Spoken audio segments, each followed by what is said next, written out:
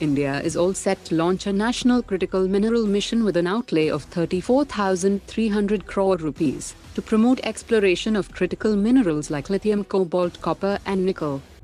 After establishing direct maritime link, Bangladesh and Pakistan are planning to initiate direct air flights.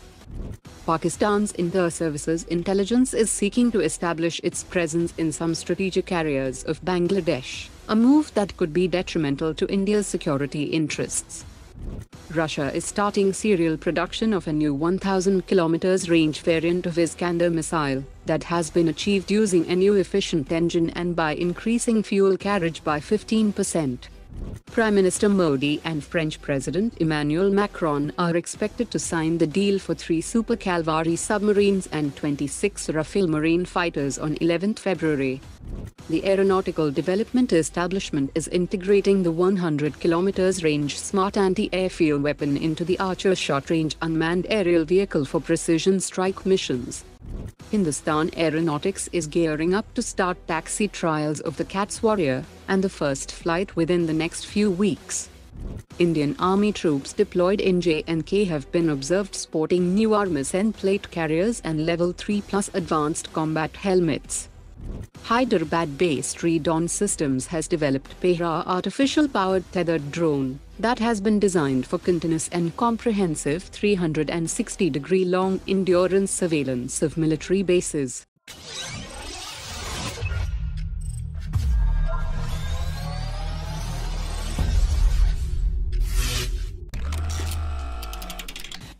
Pitching the Su-57 equipped with the AL-51F1 new generation power plant to India, Russian media outlet Sputnik has reported that the Su-57 is outright superior to its international counterparts, as the Su-57 has a range of 5,500 km as compared to 2,100 km of the F-35.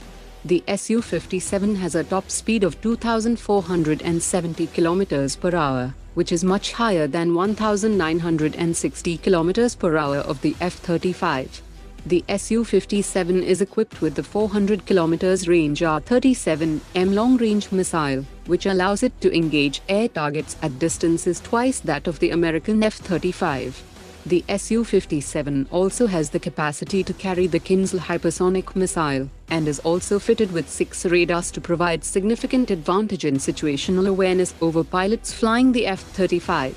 The Su-57 is also equipped with a unique directional infrared countermeasures system that is capable of firing laser beams to blind incoming enemy missiles.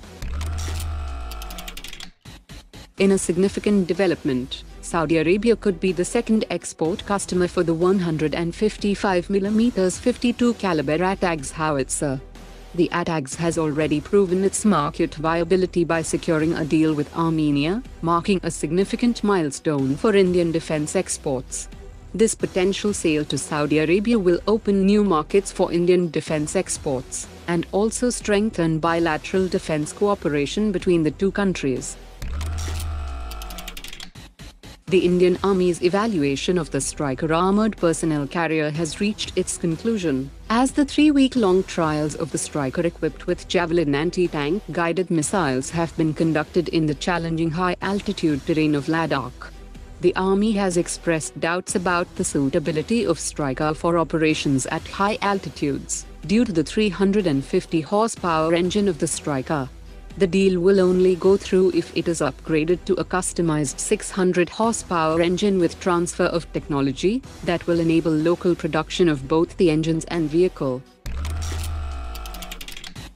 NewSpace Research and Technologies will unveil a new type of long-endurance helicopter UAV at the Aero India 2025 that features sleek aerodynamic shape for improved flight dynamics and a tail rotor that enhances efficiency and stealth capabilities. Today's top 3 comments.